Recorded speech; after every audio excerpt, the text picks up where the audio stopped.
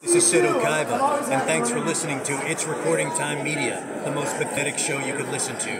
You really should be listening to something I do, like KaibaCorp.com.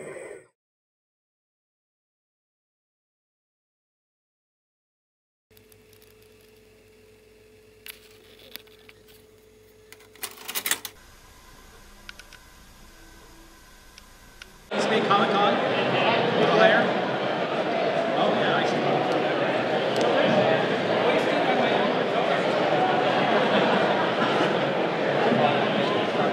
Is that better? Awesome. So the whole right side of the room can hear me now?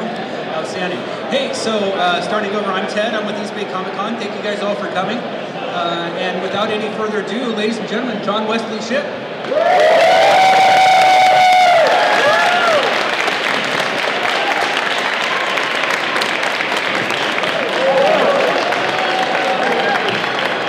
So what you didn't see is he actually fell, got up, mopped it, and then came back down. You're welcome. I'm so glad I didn't fall down. It would have been so humiliating. So, hi John Shipp. Do you mind if I don't use the middle name, or can I just call you John? John is great. John is great. All right. So actually that leads me to a question. Your stage name is John Wesley Shipp. Yes. Was there already a John Shipp in SAG, and is that why you picked the middle name, or you just... When I first started acting and moved to New York out of college, I was John Shipp. And then when I got cast on Guiding Light in, well, first a Showtime movie in 1979 and then Guiding Light in 1980, then I knew I'd have some recognizability, and I thought it would be fun for my dad, who is John Wesley Shipp Sr., if I used all three of my names. So I'm actually Junior.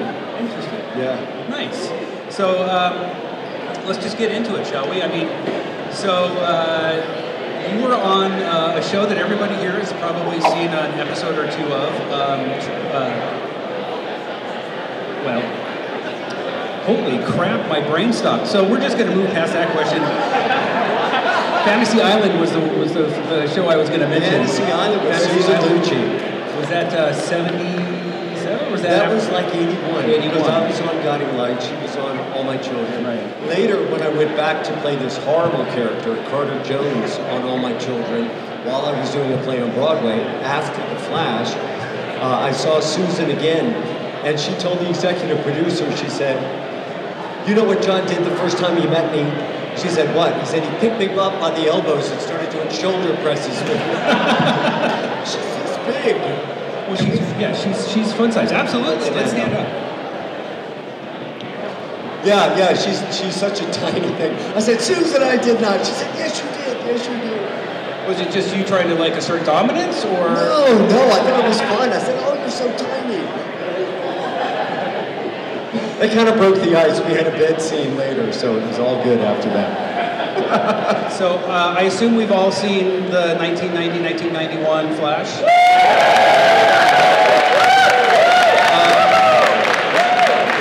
So what was the process like in getting that role? I could imagine, you know, we kind of come from the dark and gritty, which is kind of laughable now, 1989 Tim Burton Batman. Do you think this was sort of an antidote to that? Sort of like a bright and cheery? No, actually, Carmen Infantino, it's exactly kind of the opposite of what you said. Okay, good. Up to that moment, comic stories had kind of been spoofed on television, right?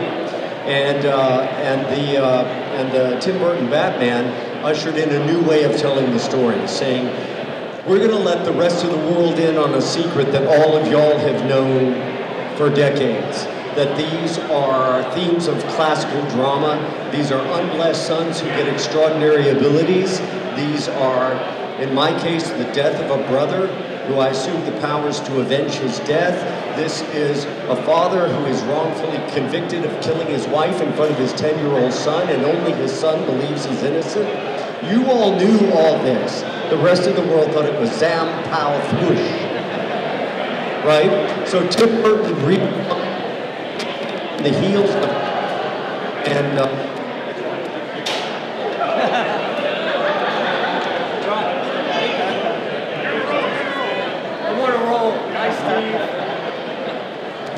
technically challenged. My friend over here was going, I was like, what, have I got something on my shirt? Anyway, so that sort of reset the template.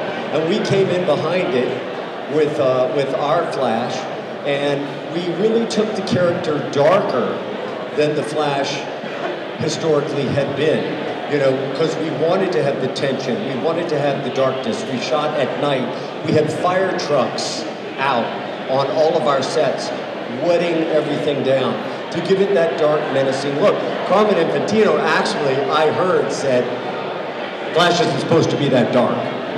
They're always shooting at night, everything's all wet. But we had to redefine the way of telling these stories, which I think we successfully did, and now the new show can come in behind it. They shoot in the suit in the daytime. Grant Gustin wears that suit like a second skin, you know. I never wanted to say dialogue in the suit. I wanted it to be monosyllabic. If I'd had my way, they would have only shown a piece of the suit at a time, almost never reveal the whole thing, because I wanted it to be threatening. As an actor coming from New York, I had already been on Broadway once. I had 2 Emmys for my work in daytime TV, one opposite Julianne Moore, the other opposite Kevin Bacon. They're all 1 degree of Kevin Bacon now. He was my dressing roommate on Guiding Light. So anyway, and I was nervous when they first came to me and they said, you know, a superhero show for television, and I was a little bit nervous about it because, you know, I didn't think that's where my talent lay, where my interest lay. And then April Webster, multiple Emmy Award-winning casting director for Lost and a whole bunch of other shows. She talked to me on the phone. She said, John, just read the script. Read Paul DeMeo and Danny Bilson's treatment. That's all I ask. And I read it, and I found out that it was what I said earlier. It was, okay, in our version, here's this son, second son, who decides to work in the crime lab because his mother doesn't always want to be worried that all of her men may not be coming home that night, right? So he's CSI before CSI was cool, right? And so I go into the crime lab. My brother Jay is a street cop. My dad, played by the truly iconic Emmett Walsh. You know, real cops work the streets. You know, my beeper goes off, I go to work, and my mom, played by Priscilla Pointer, says, be careful, Barry. And my dad says, what's he gonna do? Stub his toe in a footprint? Ha ha ha ha ha. You know, so Barry's fine with that. And then suddenly, this accident happens to him, and he gets these extraordinary abilities. And suddenly, he can do things that would make his dad so proud of him, times 1,000, and he can't tell it. So I'm thinking, okay, all right. And I also loved what Barry's first reaction was. He went to Tina McGee, he said, I'm not gonna be a lab rat. What you're gonna do is you're gonna take this freak stuff away from me. I have no interest in being Hugh Hollywood hero. That has not been my life script from the beginning. I don't intend to start now. And then his brother gets killed. And I love Tim Thomerson. And I love, despite the fact that Tim was the blessed son, and I was the unblessed son, you know, archetypally, that we still had that close relationship, you know? And when he gets killed, then it's on. Then it's like, okay, now I've changed my mind. I want a hood so nobody can know who I am. And like that red blotch that the motorcycle gang is terrorizing the city with, I want an insignia of my own. And I draw the flash arrow, and it's on. And I'm thinking, I'm reading this, and I'm thinking, yeah, yeah, I can play this. And then I auditioned. I think they saw about 60 guys for the part. I was going to ask, what was the audition process like? At what point did you get fitted for the suit? You know, obviously it was probably a pretty popular role. I'm sure you did more than one audition. Oh my God. Anyway, network tests will take years off your life. First of all, you have to go to the studio. It was Warner Brothers. And you got to get their stamp of approval. And the creatives, and Danny Bilson and Paul DeMeo. That took 2 or 3 meetings, auditions. And they saw 59 other guys. And then they decided on 2 of us that they took to the network for the network test. Now, here you are, this actor, you know, just out to LA, and you walk into this conference room, and there are 25 executives from CBS and Warner Brothers, and I'm telling you, it's like Armageddon. You know, you think, how am I going to get through this? Anyway, they read me, and they read the other guy, and they offered me the role, but not right away. They asked to see other film, other tape. About 3 days later, they made an offer. My manager, Hank McCann, who cast all of Herb Ross's films, he's mentioned in the movie The Player. At one point they say, get McCann. He was this iconic casting director who managed a couple of people, Ken Olin, me. Anyway, so he called me and said, yeah, so they made an offer. I said, oh great, I got the part, what'd you say? I said, I thanked them very much and hung up the phone. Was he playing hard to get? You're what? He said, no, it's okay, I think they're Hank, you know, by this point the buzz was so enormous. The most expensive show Warner Brothers had ever done for television up to that point, and it was a coveted role, and so many big names wanted to already guest star. You know, we had Angela Bassett, we had the guy who's starring in Network on Broadway right now, who played Lyndon Johnson. Somebody help me out. Bryan Cranston, we had Bryan Cranston. No name actor, never heard of him, never seen him. Michael Champion, you know, I mean, we had all these people lined up. A little actor named Mark Hamill. And so, you know, by this point I was invested, so I'm like sweating it. So he calls me back about 4 or 5 hours later. I think he's on a train going from Washington, D.C. to some... He said, yeah, they called back and they upped the offer by this much. I said, oh, great, it's on. What'd you say, you accepted? He said, I thanked them very much, and hung up the phone. He did this like 3 times. I swear, I'm not going to make it to 80 because of him, you know?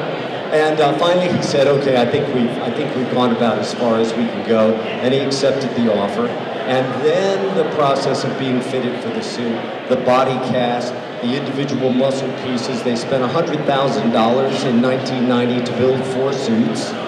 And that's a whole nother story, which I won't get into unless somebody asks a question, because I'm doing run-on answers. So, yeah, actually that was one of the questions. What was the process of getting in the suit versus getting out of the suit? What was the longer process? You probably could just sort of pour you out of it, I assume, at the end of filming. Well, it was hard to get out of because by then it was soaking wet and stuck to my skin. You go like this, and I was the sponge, you know. It looked, at least externally, like it was made of velvet or velveteen or something. I could only imagine it was probably just rubber or something like a wetsuit on the inside. But the way they built it, they brought me in, Bob Short, Academy Award winner for Beetlejuice, building the suit. They bring me in. I don't know what the process is going to be. They say, okay, strip to your underwear. They grease me down. They wrap me in cellophane. I'm not asking any questions at this point. And then they put a spandex suit on me. It was black, a spandex form-fitting suit. And then they began to... Well, that's after they did the body cast. They made the individual foam latex body pieces. Then they began to glue a pec on, a shoulder, you know, a quad. They would start gluing the muscles on individually, and then I found out why they greased me down and wrapped me in cellophane, because the glue, when it set, got hot. And then they let that all glue on. They took that off. Then they took it and put an electromagnetic charge through the suit and flocked it with a red material that gave it that velvet look. And then I put it on, and we're doing these tests. You should have seen the first test of how we get the special effect, because we pioneered some of the techniques that they're now using on the new show. But at first they thought, well, we don't want the floor to be hopping up and down. So why don't you try doing a Groucho scoop? So at 3 in the morning, for about 3 hours, I'm going across the back lot.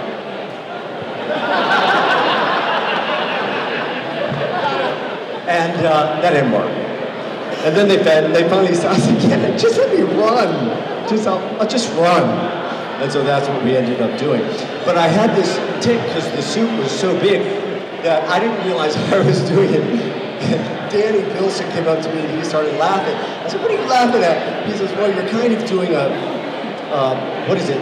What character in the cartoon would, before they take off, would go like this and then Exit stage right even. Yes, so I go, and then they said, no, that looks funny. You need to just go, man. Just need to go. So, you know, we worked out the kinks, but literally they would take my gloves off and they would be full up to the wrist in sweat and they just dump the water out. They came up with a vest like race car drivers wear that had tubing in it and you could circulate ice water through it. I couldn't sit down in the suit because it would crease. So they brought out this old lean board that used to be used at Warner Brothers for the costume epics. And I would get up and I'd lean on the board. They'd pull the hose out of the back of the suit, hook it up to an ice chest, circulate ice water through the vest, and jolt me awake, you know. So, yeah, in those days we had to glue the mask here and under the chin. And so once I was in, I was pretty much in. And they couldn't clean them. Well, that's why they needed the 4 suits, right? Well, no, there were 2 for the stuntmen, 2 for me. So at 5 in the morning, I'd take it off, it'd be wringing wet, they'd hang it in my trailer, and they'd spray it with Lysol. When I went to put it back on, it was still wet and sticky, so I broke out all over my back. At this point, I stopped, and I say, nobody wants to hear someone who has been privileged to play one of these characters stand up here and whine, oh, the suit was so difficult. Did anybody take that as whining? No. You know, I am grateful that they didn't stick me in a pair of red tights. Because as Bob Short said, if you just put somebody in a pair of red tights, you could be Arnold Schwarzenegger. It's going to flatten you out and it's going to remove your definition. So they built a really high definition, high tech suit. Having said that, there were challenges, and we all have our superhero suit stories, don't we, Captain? Absolutely. So you mentioned a name that I'd be remiss in talking amongst my fellow nerds. You mentioned Mark Hamill. Yeah, man. Do you have just a quick 30-second, 2-minute story about Mark that you'd be happy to share with us? There are no quick 30-second stories after 60. You got time, right? I'll just warn you right now, there are no short answers. Mark Hamill. Well, the thing about Mark, as I said, I was very self-conscious. I didn't want any B-roll in the suit. I didn't want any pictures of me by craft service, eating, cheese doodles in the suit. I didn't want to turn into a mascot. There is a picture of me up on the lean board with the cowl back, with a Diet Coke in this hand. Close your ears. This can never happen. Earmuffs. And a cigarette in the other. It was the 90s. Man, don't ever let that picture get out. But I was very self-conscious. As I said, I didn't want to say dialogue in the suit. And you can see I'm stiff in the suit at the beginning. Well, here comes Mark. Working that unitard. Right? He is, what to the wall. He is not, he's taken no prisoners. And I thought, wow, well, if Mark Hamill can be that comfortable and that committed, by the time we got to the last episode, it was the trial of the trickster, and I had on the trickster boots with the suit, and he had me mind-controlled, and we were fighting the police and being goofy. I finally relaxed. So I got it right just before we went off the air. So, where do you think The Flash would have gone if it had gone further into the series? I think they were planning rogues for the season. So we would have seen like a Zoom, we would have seen... Would we have seen a Grodd? I think so. I think so. Although, I have to tell you, the reason it took us 9 days, 2 units shooting simultaneously, I was there 55 to 80 hours a week. You can imagine the hours the crew put in. Well, our transpo department, it was not unusual for them to put in a 25-hour day, okay? And our guest stars would come in, except for Mark. He would have stayed there around the clock as long as it took. He'd still be there, right? He'd still be there, right now, working it. But by about the 3rd day, we started an episode at 3 a.m. on a Saturday morning. They woke the director up out of his hotel. We finished the previous episode, and they called him to the set, and he's like, You guys are crazy. He said, what are you talking about? We have a good 7 hours we could shoot, because they would tent in the back lot to shoot day for night. But the problem was we didn't have CGI. And so, as Mark has commented, if we wanted that scene where we had the semi and we blew up the cars and shot flames 40 feet in the air, we had to really do it. We were out on the back lot or at different areas that had the right buildings and architecture till 5, 6 in the morning, almost every day. You know, we'd work till 9 or 10 a.m. Saturday morning. We'd be back in at 7 a.m. Monday morning. So even though we were budgeted as the most expensive show Warner Brothers had ever done, we were always over our budget. Now, they can do a lot of that. It looks fantastic, CGI in post-production, which gives them time, you know, to tell the characters, to tell the relationships, to tell the stories, which is one thing I think they're getting really right. You know, I loved going in as Henry. I was so glad they didn't ask me to come back as Jay, because Henry was a different character. My dad was not wrongfully convicted of killing my mom in front of a 10-year-old me. That wasn't our origin story. That would have been a little grim. And well, that's the new story. No, believe me. In 1990, that would have been grim. Now it's like, oh, yeah, we all know Batman's story, and this isn't as bad as that. So when I found out that that's how Jeff Johns had blown up the Allen family, I thought, if they come to me, that's the role I want. Because we would still get the passing of the torch, but it would be not as on the nose, it would be in the form of a father-son blessing. And when I found out Grant was the only one, Barry was the only one who believed I was innocent, and I said, okay, all of our scenes are going to be in Iron Heights, in a cubicle on the phone. That's going to force us inward. In a big show with lots of spectacle and action-adventure, I figured the lights would go down, the music would soften, we'd step into those booths, we'd pick up the phone, we'd look at each other, make a connection, and tell the truth. Which is exactly what happened, and that's what sold me on the show. I was like, nah, it's not going to be as good as what I remember as my memory. But that scene where you and Grant are just you and the glass and the phones, I was like, all right, cool, done, I'm in, sold. Yeah, it was so meaningful. I'll tell you, those because we couldn't do our business. You know, there was no tap dancing in the booth. You know, you had to sit there. There was nowhere to hide.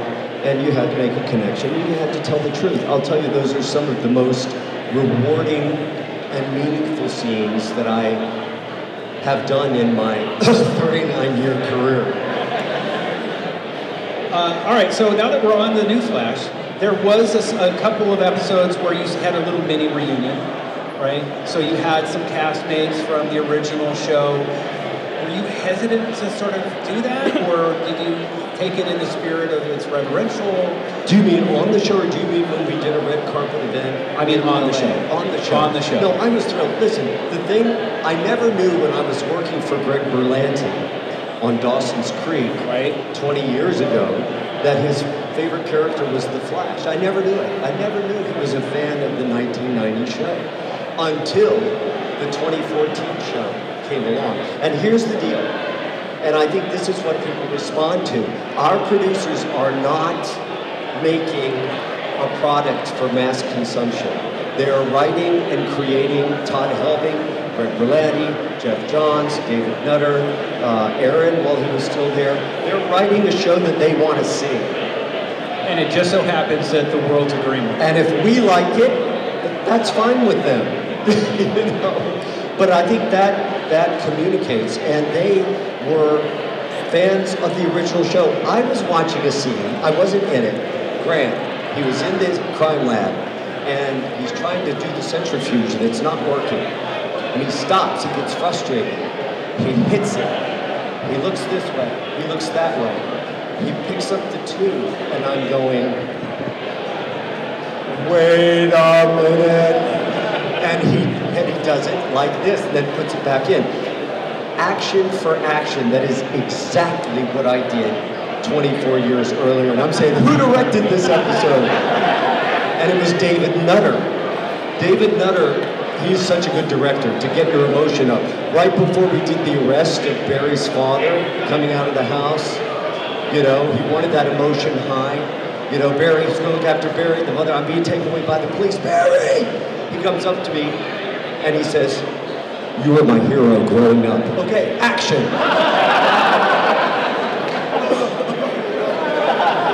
We only got time for one take. Go! So I'm going to digress for half a second here, and then we'll start taking questions. But Alex Desire, I keep forgetting is an actor because Hepcat, a band that he's in, is anyone familiar with Hepcat? It's a kind of soul-infused, ska-infused. Have you had a chance to see Hepcat perform? I have not seen him perform. Well, you're in for a treat if you ever get the opportunity. So Alex Desire, as you all know, was on The Flash, is in a band called Hepcat. So just a free plug for that. So we've got, I don't know. Let me tell you something about Alex. Please, about 15 minutes. Alex would always, he was so grounded, man, because for me as a young actor, finding myself at the center of the most expensive show Warner Brothers had ever done with my own parking space at the lot and all of this swirling on in 2 units, shooting simultaneously and me being shuffled. I found myself overwhelmed at times, not Alex. You know, he would ad-lib, he would throw things off. They went, I mean, if you're an actor, you really open yourself up for it, right? But it's part of the job. They got my high school yearbook, and with lots of hair. And so we were going through and we were seeing different, in a scene in the crime lab. And Alex looks at my picture and he goes, "Man, that is one bad helmet, dude." I'm like, you did not just do that to me. Of course they kept it in. So we've got about 15 minutes left. Do we have any questions?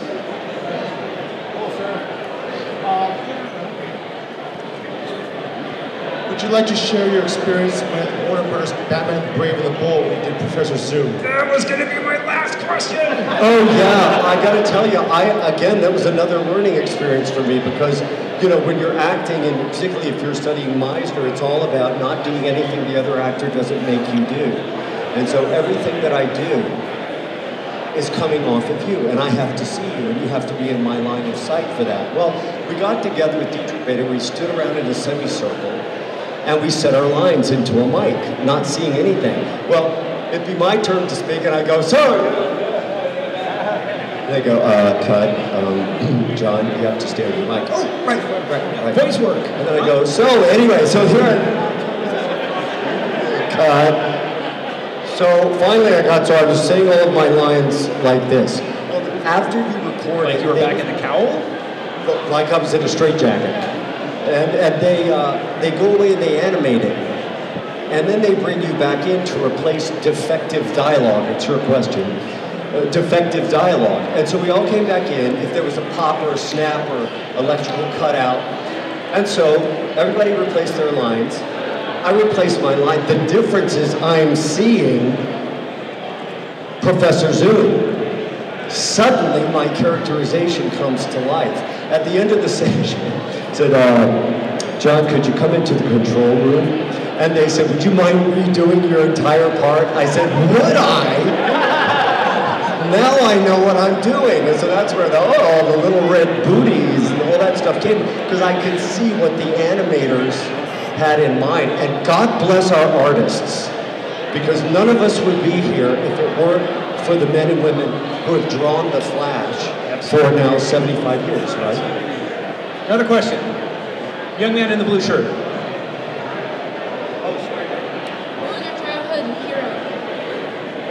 Who was my childhood hero? Who is my childhood? What a great question, first of all. Golly, why haven't I prepared an answer for that? That is such a no-brainer. That is like a question, of course I'm going to be asked.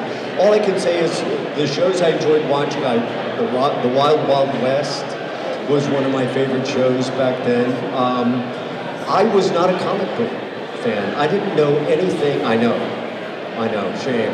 You should have just seen what the expression he made. His eyes, he went. And when they came to me about The Flash, I said, "You mean Flash Gordon?" Now, of course, if anybody says that to me, I go, "No, The Flash." You know, highly insulting. But, yeah, I don't know. But I'm interested to know who some of your childhood... Iron Man? Iron Man? Very good choice. Very good choice. What about yours? Hulk. All right, we got an Iron Man and a Hulk here. Is Central Casting in the house? We got Team Marvel. Where's our DC people at? So we have a gentleman here who has a question. In your series, I really love the alternate, well not the possible alternate storyline of that superhero you brought in from the 50s, the Nightshade. I was wondering if you would talk about that. The great late Jason Bernard. His son, Jason Bernard Jr., is on Twitter, and I remain in contact with him. I always get warm all over when I think about that episode, because in the same way that Jay Garrick is Barry's mentor, sort of, in the new show, Nightshade was my Barry's mentor. And not only as a character, but as an actor. There's nobody better than Jason Bernard. And getting to play those scenes with Jason Bernard, it will always be one of my absolute, or a couple of my absolute favorite episodes, Deadly Nightshade. From the 1990s episode, or the series, what was your favorite episode that you enjoyed doing? Who was the villain that you really enjoyed working with? Mark Hamill.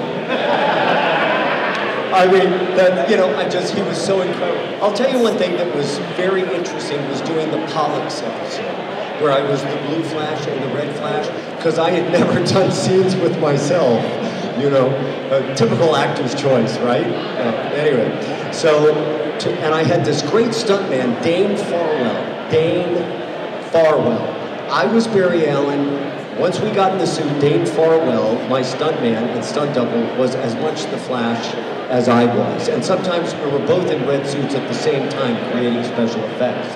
But anyway, he would watch me, and of course I did the Pollux scenes first because Barry was being reactive to what Pollux was doing. Barry was like, get out of my face. The Pollux is going, oh my God, I know who I am now, right? And so I did all of that. And he watched me. And so that when the camera turned around, he mimed every action that I did when I had to react to what I had done before. Now, the hours in that episode almost killed everybody because I was in every minute of that show. But stop and think about this now. Here's a part of Barry that he doesn't trust, he doesn't like. Here's this genetically engineered part of himself. Again, he's like, this guy's a freak. Amanda is saying, he's like a child, Barry. Don't freak him, don't spook him. He doesn't know who he is, he's looking for an identity. Barry says, he's a freak, get him out of here.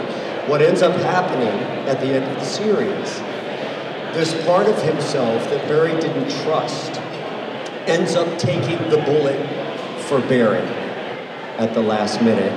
And this part of himself that he disliked and didn't trust ends up, having taken the bullet for him, dying in his own arms. There's a lesson in that. You better be careful what parts of your character and personality you estrange or you ask to have removed.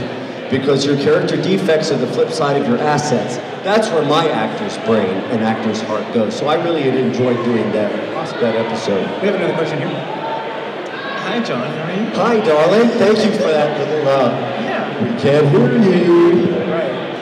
I would like to know about the man behind the mask. What does John Wesley Shipp believe in? What is your causes in life? Well, I'll tell you, and I'm going to limit, I have many. And anyone who's ever been on any of my social media other than Instagram, where I keep it totally personal and career, knows what that is. But let me tell you about Comic-Con. And let me tell you about what I believe in about Comic-Con.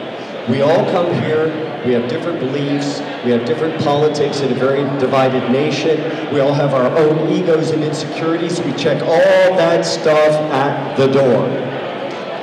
None of that comes in here. And we get to relate to each other person to person. I can't tell you the things that I have learned about y'all in these appearances. The times that someone will come and say, I used to watch your show with my dad and he died last year, dissolve into tears, and I'm holding this person because they are giving me the privilege of seeing who they are, And so we have a direct line to each other built around our love for this pop cultural art form. And that's what it's all about. I call it as, not a safe space, I call it a sacred space. Because we get to be who we are in here. And we get to relate to each other, human being to human being. Great question, thank you. I wanted to know, what is your dream role? What is the one role that if you could... One? Anybody, yeah, which one? What is the top one? You know, I was talking to my agent. I said, I want to do To Kill a Mockingbird somewhere. I don't care where. Before I die or get too old, I want to do Professor Higgins in My Fair Lady. It could be at the every other Wednesday night musical theater group in Waddy, Peytona, Kentucky. You know, I want to do it somewhere. And I know there is a Waddy, Peytona, Kentucky, because I graduated from high school in Louisville. But there are two roles I want to do. You know what I really want, and I've gone through my career looking for pieces, whether it was daytime TV, Broadway, independent film, whatever, that have something to say from the heart, you know? And those are the roles that I get, because those are the roles that I'm interested in. Listen, young people, your interests, pay attention to what you're interested in, because your interests point the way to your talents and your abilities. And so, regardless of what the medium is, I try to find roles where I can bring my heart to it. Because connecting, as I said earlier, with people on a heart-to-heart level, you know, is one of the most special things. It's authentic. Thanks. Okay, one more question here. Yeah, I know that you had a brief shot on Elseworlds this past year. The major question, which I know a lot of online fans have been asking, is if you're going to be back for Braces and Earths, which is coming out later this year. Basically, as not only Jay Garrick, but also as your original Barry Allen character from the 90s. Think of the possibilities. Follow-up question, is there an NDA that we can't even be having this conversation? Now, you said if, to tell you if there's something I couldn't talk about it, I said I was very skillful. Does anyone else have any other questions? No. I said it's okay, I'm very skillful at talking around an answer. Indeed. I'm going to demonstrate that right now. Outstanding. Think of the possibilities. A version of Barry Allen dies. Jay Garrick is left holding the suit. Now, we're talking about the comics. We're not talking about the TV show now. You know, think of the endless possibilities of all the characters that we're all playing for a convergence. I tell you, when I was watching the last part of that trifecta, the crossover, and that came up on the screen, I was like, no way! I didn't know they were building. I figured they were building toward a version of it at some point. But when they said, next year crossover, Crisis, I was like, wow! Okay. Now, I've been in conversations with Mark Guggenheim, obviously I'm in touch with Todd Helbing, and all those details are being worked out now, but I can't wait to see what they come up with, because they always keep us interested. Can we just hopefully see you on a treadmill? So we have a question here from Superman. Yes, sir. Just really quick, I'm a big fan from the 90s Flash, and I was so happy that they decided to bring you back as Jay Garrick, because it wasn't originally in the first few episodes that you were Jay Garrick. Which character do you think is probably your favorite between the 90s Flash and Jay Garrick? Who's your favorite child, is what he's asking. My favorite child. The character that I'm most curious about playing at this point of my life is Jay Garrick. I think it was 28 years ago. Barry Allen was age appropriate. It was a trip to come back. You know, it was a trip to come back in the original suit. First of all, the technicians rebuilt that suit. They took the old crusty suit that was in the Warner Brothers vault, and they sent it to Vancouver, and Ocean Drive leather and Kate Bain redesigned with new fabrics and materials. They didn't have to glue it to my face, and they made it look so good. And when I walked onto the set, you know, if everyone had gone, okay, can we get this shot in the cans, because, you know, I'm really hungry and it's dinner time. Well, I walked in, and Grant almost lost his mind. He was like, this is the coolest thing we've ever done! The only thing that kind of pissed him off a little bit was that Steven was in the Flash suit with my Flash. He wanted to be the Flash, so maybe, hopefully, at some point, we'll get to see that. What was your question?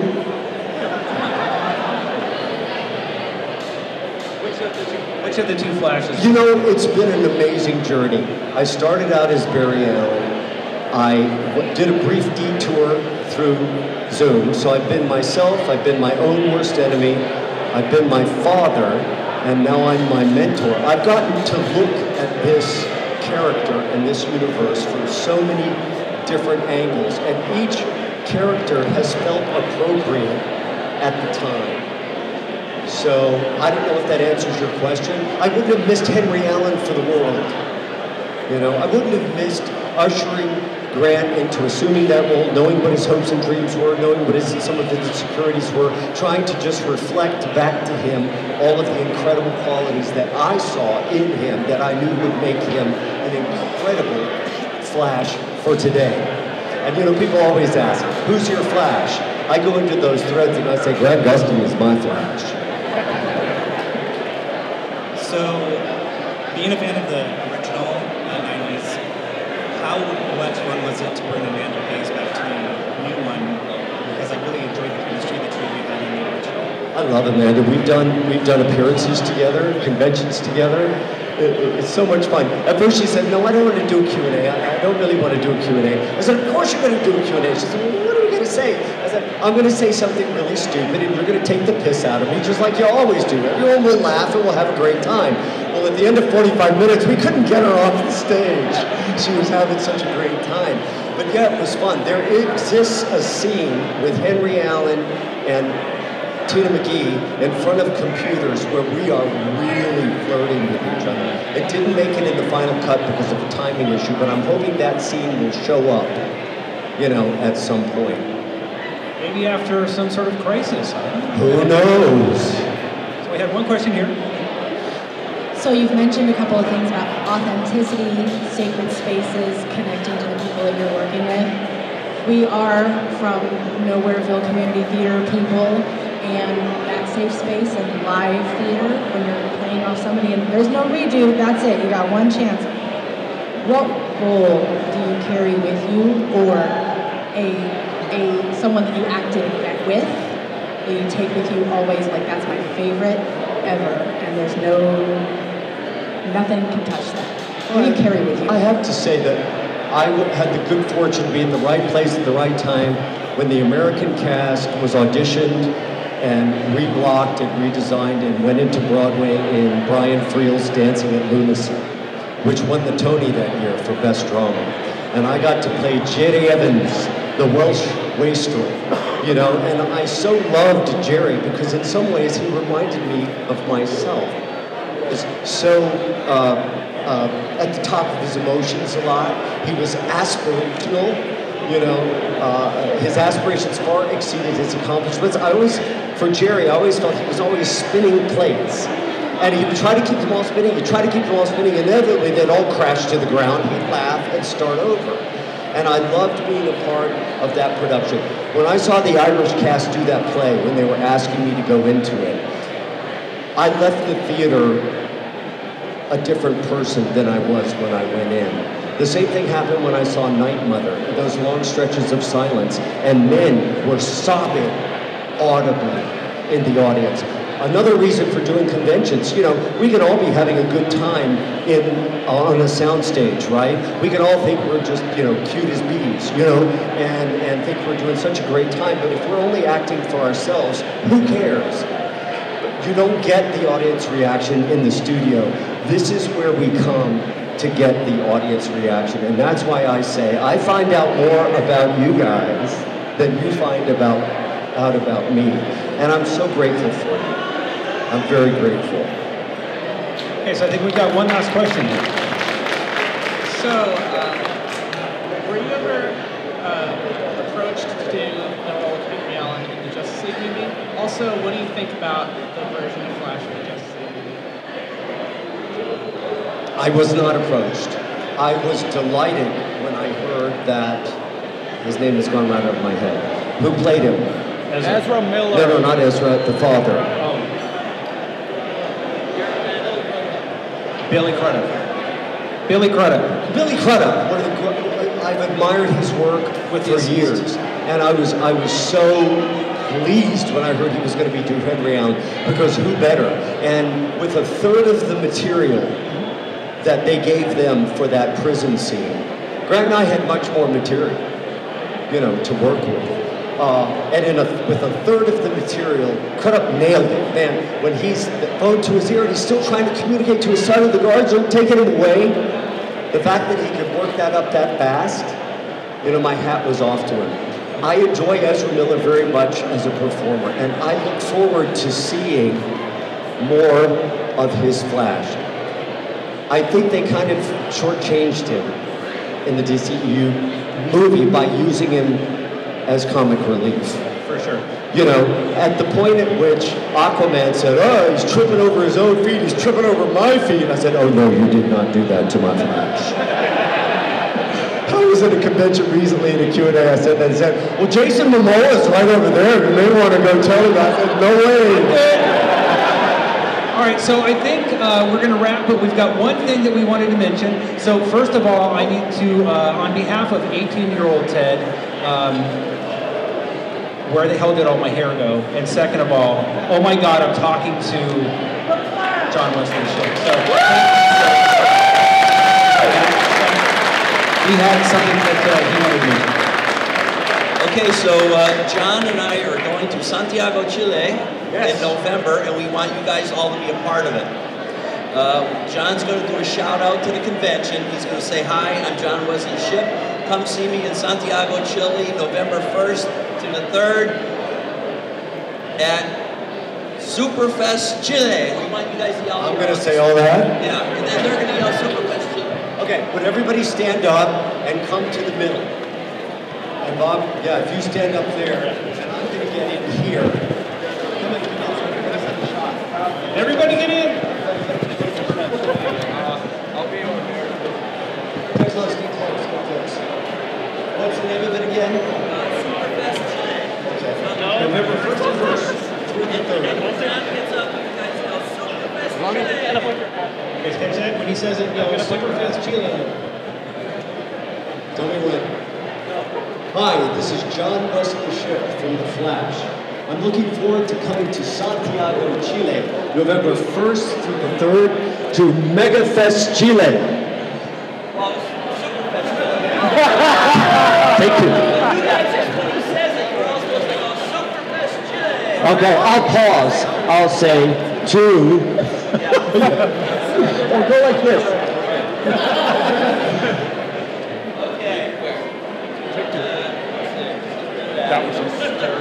That was the outlook. Okay.